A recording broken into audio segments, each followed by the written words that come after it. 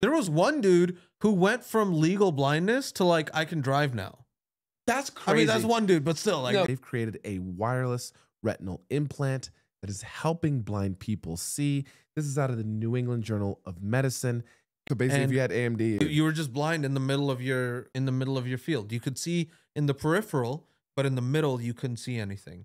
And now we actually have something that is restorative, right? Not just slowing it down. Restorative. It brings it back. That's okay. Okay. The solution is pretty ridiculous. It's got two primary parts. Okay. There's an internal component. There's a tiny photovoltaic implant. Okay. It's a little cluster of neuro implants, right? It's a tiny little electronic device at the end of the day.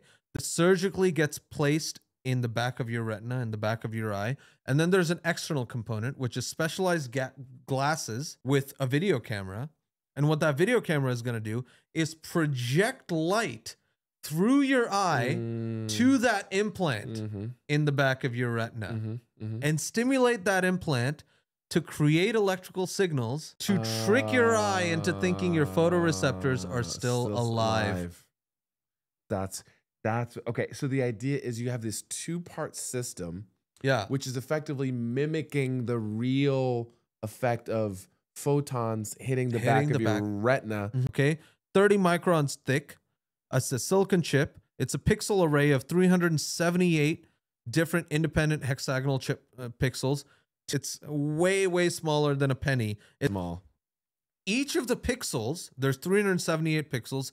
Each of those pixels has a little mini solar panel and an electrode. Now you're thinking, why solar panels? Yeah. Well, solar panels create electricity out of light. Now I've created electricity from the light that is going into my eye. I don't need an external battery or anything like that. I'm so mad. I thought that was so cool, dude. That's so genius. I thought that was so cool. Which matters because a lot of times you can even use phones as an example. A lot of the weight that goes into the phone is the battery. This is the first one that is wireless. The reason why it's wireless is because they use this photovoltaic cell. That makes sense. Right? That's genius. And I think that's so genius. Yeah, that's right? smart.